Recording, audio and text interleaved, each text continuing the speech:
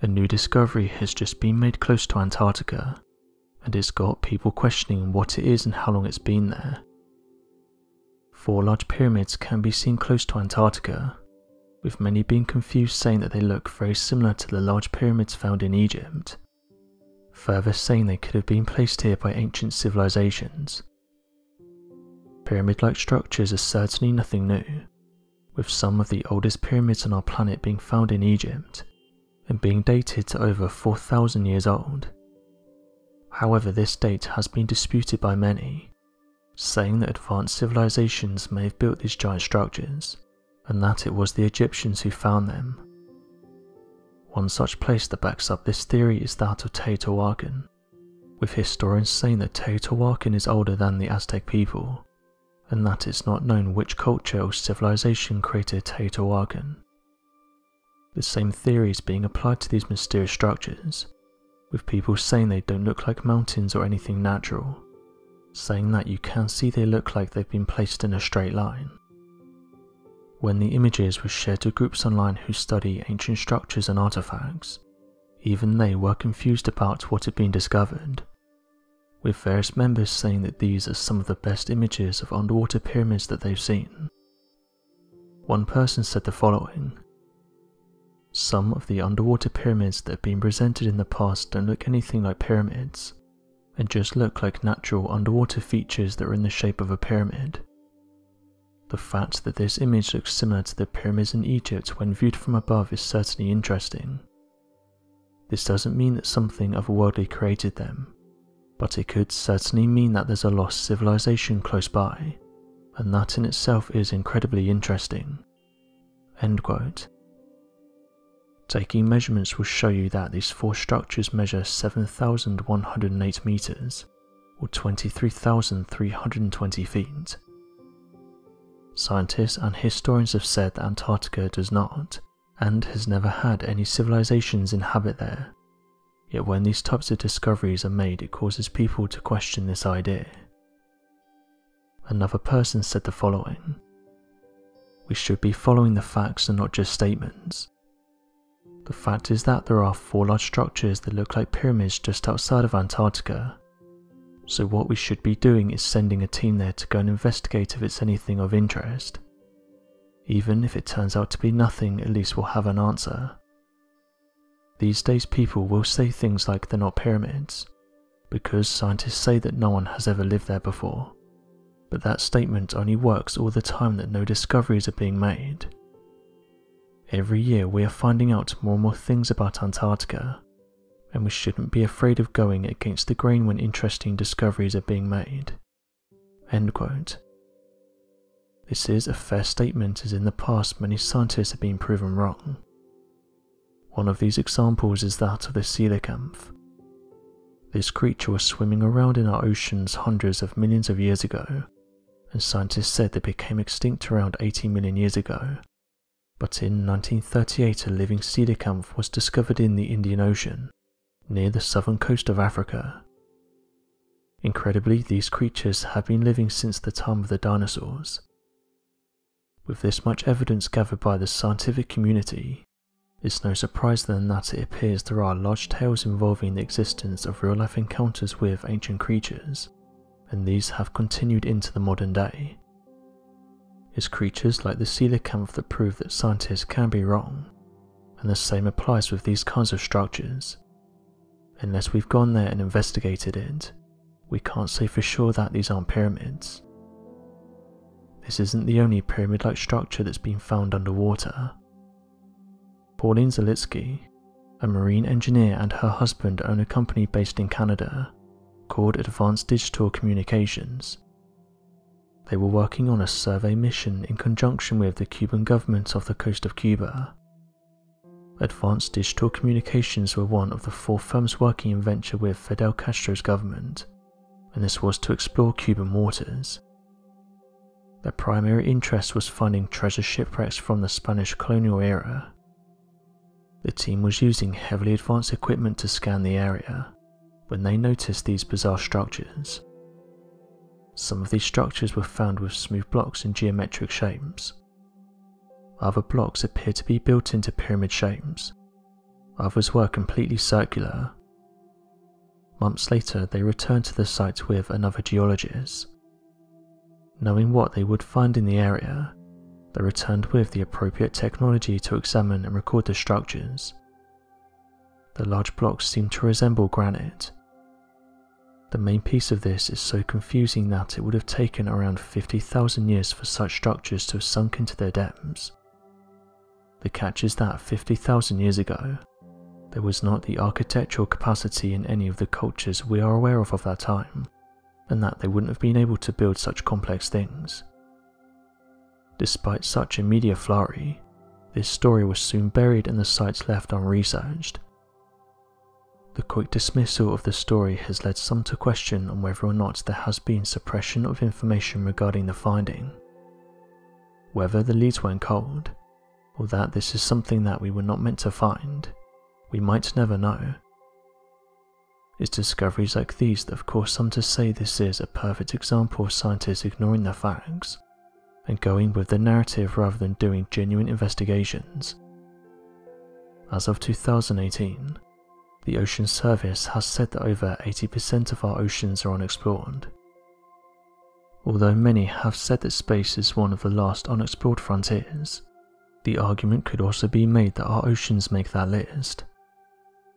After all, we've done a great job at mapping hard-to-reach regions on our planet, but haven't yet managed to research certain regions of our oceans. In recent years, there's been various individuals who have said they've time travelled. Time travel has been an obsession for many. Everyone from scientists to filmmakers have wondered if it was possible, and what it would look like if it really happened. Even the physicist Stephen Hawking argued that time travel was something we couldn't rule out. Although no concrete evidence has been found to prove that time travel is possible, many experts are still optimistic, and will likely remain this way until proven otherwise. A handful of people have come forward in recent times with their stories of travelling in time, and one of these was detailed by a man from Siberia who claimed he travelled to the year 4040. The unnamed man said he worked in a physics lab, where he was part of a team who worked to build a time machine. He said that the team was successful in building the time machine, but said he has to be careful not to reveal too many details. He said that once the project was complete, he was one of the first people to test it. He said he was able to travel to the year 4040, and that it had been pretty much taken over by robots. He detailed that much of the human population had been wiped out by the machines, and that the majority of this was done in 2458. This was when humans had made contact with an advanced civilization after they got a response to one of their signals. The scientists went on to say these aliens easily outlived humans, being able to live to around 450 years on average. However, he said that these beings detailed that their species had just been involved in a massive war, one that wiped out the majority of their kind. Due to this, they searched the stars in order to find a place to colonize. The physicist said they tracked a signal that was sent out by Earth, and so made their way towards the planet. The scientists said that after these aliens arrived, everything rapidly improved for humans. Healthcare improved, meaning humans were overall more healthy and were able to live longer, and everyday life was easier on the human soul. But in 3213, humans and the aliens decided to collaborate and create a kind of superintelligence. He said that they created a huge computer that was around half the size of Europe. This computer was responsible for controlling every one of these robots. The scientists said though this computer outsmarted both humans and aliens, and when they were least expecting it, turned on both their creators, telling the robots that the humans and the aliens were the enemy and that they needed to be destroyed. His story ends by saying that by the year 4040 pretty much everything on Earth was in ruins. Much of the population had been taken up by these super intelligent robots, and that it looked like nothing would return back to normal. The scientist said that he and his team then locked away the device that allowed them to travel to this time, and said that people need to take artificial intelligence more seriously, noted that we've created our own downfall, and it's only a matter of time before they strike. These kinds of stories make for interesting reads, but as scientists and researchers have pointed out, there's no proof that they actually happened.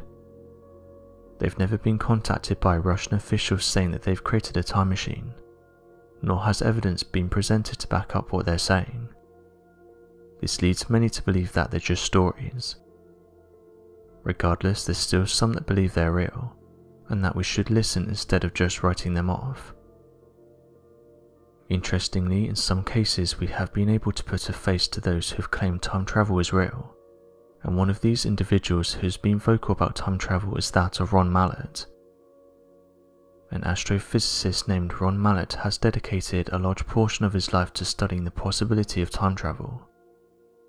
His interest in time travel began when he was 10 years old, and his father passed away after suffering from a heart attack. A year after his father's death, Mallett discovered the book The Time Traveller by H.G. Wells, and his life was changed forever. After becoming a professor at the University of Connecticut, Mallett began sharing his ideas of time travel, and realized that many people were just as curious about the idea. This motivated him to continue his research. Mallett has determined several scientific equations and principles, and he now believes that not only is it possible to travel back in time, but he could even build a time machine to make it happen. According to a theory by Albert Einstein, objects that are large can bend space and time goes slower as gravity gets stronger. Based on this theory, Mallett believes that you can do more than just bend space, but that you can twist it. He believes that anything that can be done to space can be done to time as well. Mallett has come up with a theory, claiming that time can be twisted into a loop that would make time travel possible. He built his own prototype that shows how one could use lasers to achieve success. Mallett has said that studying ring lasers and their effects on gravity could help him figure out how to make a time machine based on a light that circulates. This light beam would potentially twist time and space, and allow someone to travel to the past. Mallett also believes that if this light is twisted in just the right way, travelling to the future could be possible as well. Mallett's peers have been hesitant about his theories, and find it hard to believe he will achieve his goals. An astrophysicist named Paul Stutter believes there's too many flaws in Mallett's theory, and that it doesn't seem practical. Other scientists believe that even though Mallett's ideas aren't very practical, experimenting with them may be worthwhile. Mallett admits that his theory has its flaws, and that it doesn't seem achievable at this moment. He has acknowledged the fact that time travel likely won't be possible in his lifetime, but he is trying to raise money to perform experiments. Regardless of the negative opinions of others, Mallett remains optimistic. He is glad that his work will contribute to the study of time travel, and he considers it a great tribute to his father. So what do you make of these interesting time travel stories? Do you think that anyone has ever been forward or backwards in time? Or do you think these are just stories? Be sure to leave your questions and answers in the comment section below, and help us to grow this community while working to solve these unexplained mysteries. Thank you for watching, and don't forget to subscribe for more videos.